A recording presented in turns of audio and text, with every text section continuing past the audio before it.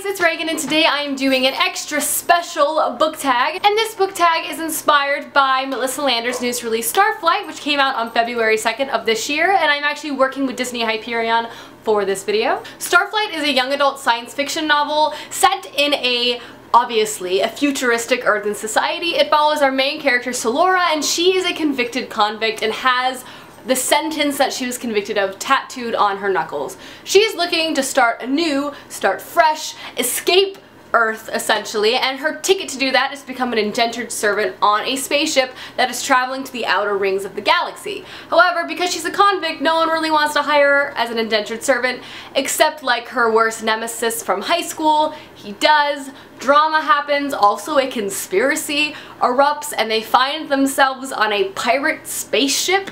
It's pretty great. I really enjoyed this novel. I thought it was a lot of fun. The plot was so fast and like everything just happened so quickly. I personally really enjoyed the element of space pirates in this book. I don't know about you, but I really can't get enough of any type of pirate thing done in any book, and I thought it was done really well. I loved the romance a lot. I'm a really big fan of that romance where they're like, I hate you, I love you, but I hate you, I might love you, I don't know. It keeps me interested, and I was like flying through the story because I just wanted to know what happened next. Anyway, this book was really fun. I ended up giving it 4 stars. I really liked it. So in honor of the release of Starflight and the fact that it's set in outer space, or a large portion of it is, I'm going to be doing the Intergalactic Book Tag. It's 10 space-themed questions that I have to answer and give books as my answer. So anyway, let's go ahead and get started. First question is space. Name a book that is out of this world, or a book that takes place in a world other than our own. I had a lot of options for this because I read a lot of fantasy, so like pretty much any of these books could qualify, but I decided to pick one of my all-time favorite young adult fantasy books that I feel like I haven't talked about in a while, which makes me feel like it needs to be talked about soon. And that is Finnegan of the Rock by Melina Marchetta. This is an amazing, character-driven young adult fantasy that takes place in a very complicated political landscape in a brand new world. It's so good. It follows our main character Finnegan, and he's trying to bring his people home as they've been exiled from his kingdom, and his kingdom is surrounded by like a wall that people can't enter, but it's like a magical wall, and it's really not a good situation for those people, and everyone are refugees. But this book series, this trilogy, is fantastic. The next question is Black Hole. Name a book that completely sucked you in. So for this, I had to pick The Name of the Wind and A Wise Man's Fear by Patrick Rothfuss. I know I've been talking about these books ceaselessly on my channel, but there's a reason for this.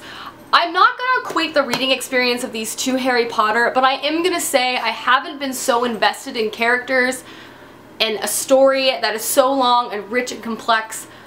To me, it feels like anyway, since Harry Potter. The stories aren't similar, but it just gives me a reading experience that I love, and I'm just like these stories are going to stick with me for the rest of my life. Just like Harry Potter is. Obviously, I still love Harry Potter the most out of anything ever, but these books are just so fantastic, and I just really am attached to them. This question is Lightspeed. Name a book that you are anticipating so much that you wish you could just Lightspeed there. For this, I'm going with Flamecaster by Cindy Williams Chima. This is the first book to her continuation of the Seven Realms fantasy series, which is one of my all-time favorite young adult fantasy series. This particular series is following the next generation of characters, new characters, very different from the first ones, but whole new political stuff is happening. I am so excited to read this. It comes out in April. Question 4 is Nebula. Name a book with a beautiful cover. I just have to go with my Jane Austen books that are in the Vintage Classics edition. These particular editions of these books are probably my favorite cover design of any books that I've seen. I just think they're beautiful, and they're books that I want to literally just decorate my house with. Like, don't get me wrong, I think all books are beautiful, but these are like coffee, like you could put them and they can be an integral part of your decor, if that makes sense. I just think they're absolutely stunning. I love the use of pattern and color everywhere. They're so beautiful. Question 5 is Multiverse. Name a spin-off series or a continuation of a series that you really, really love. For this, I went with the Heroes of Olympus series by Rick Riordan. This is the spin-off series to the Percy Jackson series, and I actually love this series even more than Percy Jackson, so I would say Rick Riordan was very successful in his spin-off creations. This follows a whole new cast and characters, though it does involve Percy, but it has a whole bunch of new stuff and more complex characters than the original ones did. I loved reading these, and I can't wait for more Rick Riordan books, because I think we're getting 2 this year.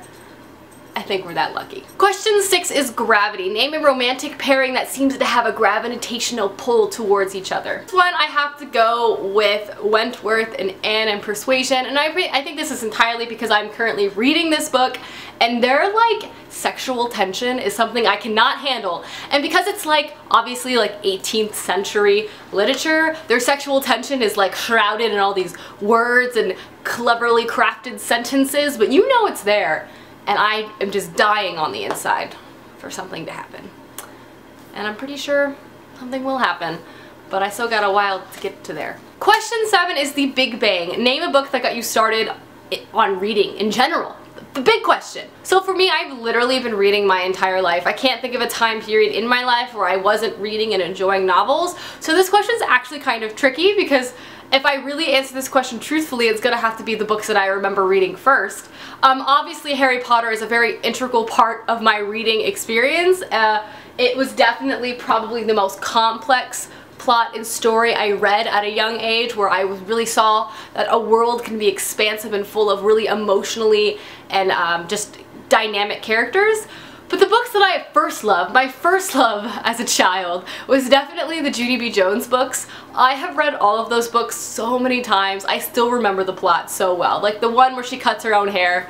Like, it's amazing. So those are the books that I just remember reading as like a 4 or 5-year-old and like being obsessed with, and my mom, you know, going out and getting me more, and we'd read them together. I'd read them alone. So Judy B. Jones. Question 8, Asteroid. Name a short story or novella that you really, really love. So I haven't read a lot of short stories, but I have read Anthony Doerr's short story collection, and in here I have one that I really, really like. It's called For a Long Time This Was Griselda's Story, and it's like a really kind of depressing story about a woman and her life choices and kind of where she's sitting and the perspectives that she has as an individual.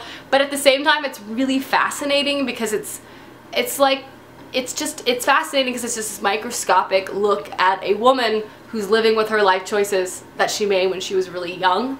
It's a really good short story. I actually really like this collection, by the way. Again, I haven't read very many short story collections, but I did really enjoy The Shell Collector by Anthony Doerr, so if you're interested. Question 9 is Galaxy. Name a book with multiple POVs. For this, I'm going to go with the book that I haven't talked a lot on my channel recently, but I do have a review of, and that is Everything I Never Told You by Celeste Ng. So this is a story that uses multiple POVs so well.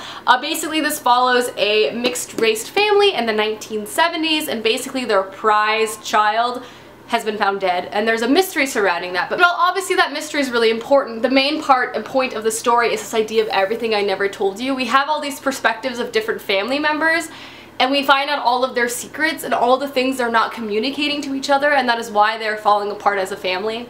It's a fantastic book. I really, really love this book, so. And the very last question is spaceships, and you're supposed to pick a book title that is a great name for a spaceship. I'm cheating a little because this book's name is the name of the airship that's in the book, but it's still a great name, and that's Leviathan by Scott Westerfeld. I'm sorry, I think Leviathan is a great spaceship name, and I'm not apologizing. I'm taking it, I'm racking it up, I'm going. Getting in Leviathan and shooting into space. So, alright guys, that is the Intergalactic Book Tag inspired by Starflight by Melissa Landers. And for this tag, I am going to tag Max over at Well Done Books and also Jenny over at Jellify. If you're interested in doing the Intergalactic Book Tag, please do. I really think it's out of this world. Puns. Anyway, I will see you guys soon with another video soon. Goodbye!